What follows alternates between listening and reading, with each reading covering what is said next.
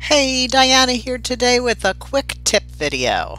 But I did want to share this Distress Ink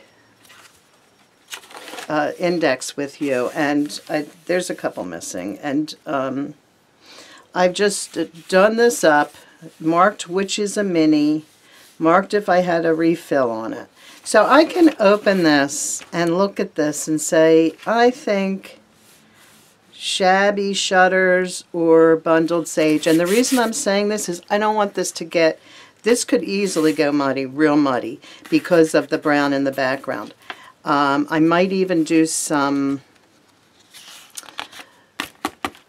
tissue on top of it to tone that down a little bit more. But I did want to share this idea with you of doing these ink swatches. And I have this in my color binder that is one of those Arc System binders, and I even have in here some of my foil embossing powders. But anyway, I just wanted to share that along the way in case you have trouble. And I do want to mention at this point that there's a time and a place to just reach into your drawer and grab something to get started.